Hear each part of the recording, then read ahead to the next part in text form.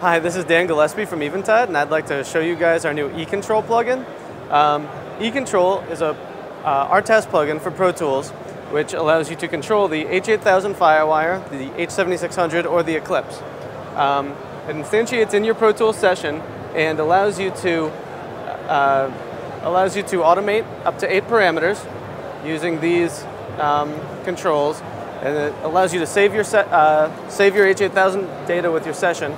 And it allows you to, you can either control the parameters from the H8000 or vice versa.